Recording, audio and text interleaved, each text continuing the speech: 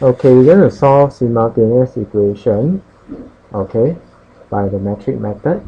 So let's look at this question. Use the inverse metric method to solve the equation 2x plus 3y equals to 5, 2x minus 3y equals to 1. So first of all, let's write down the equation. Okay, so let's write down the equation. Okay, 2x plus 3y equals to 5, 2x plus 3y equals to 5, and 2x minus 3y equals to,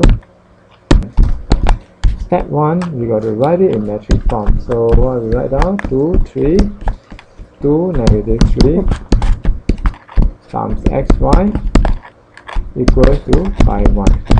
Once that's done, we're going to let a equals to the 2, 3, 2, negative 3. We got to find the a inverse. Determinant of a equals to 2 times negative 3, so negative 6, minus 2 times 3, so minus 6, so it's negative 12. So a inverse equals to 1 over the determinant. Flip the two number around. Add negative to this two number. Okay, so that's a inverse. So therefore xy equals to the a inverse multiplied by the 5, 1. Okay, so 1 over negative 12. This times this plus this times this will give me negative 18. This times this plus this times this will give me negative 8.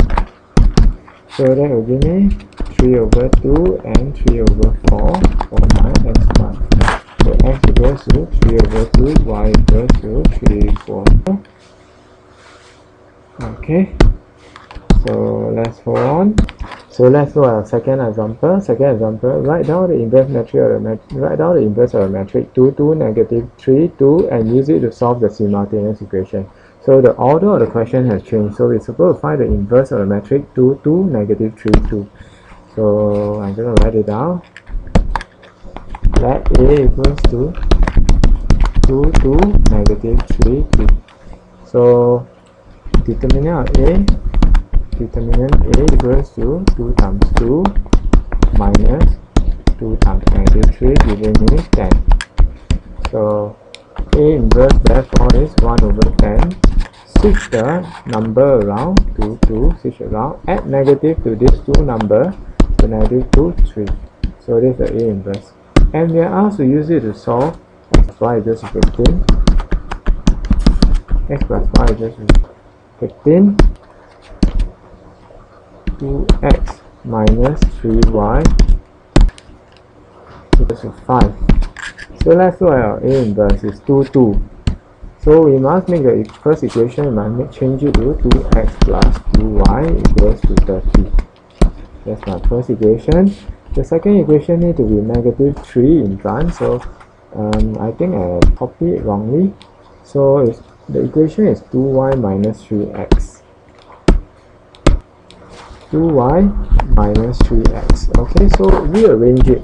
Negative 2x plus 3y equals to 5. That's my second equation. Therefore, I can say that 2, 2, negative 3, 2 times xy equals to 35. So xy equals to the inverse function, inverse metric, times 35. The inverse metric is 2, negative 2, 3, 2.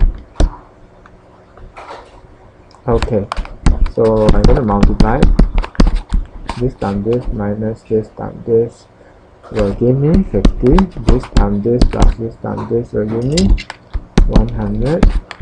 So the solution is 510. So answer x equals to 5, y equals to 10. That concludes our example.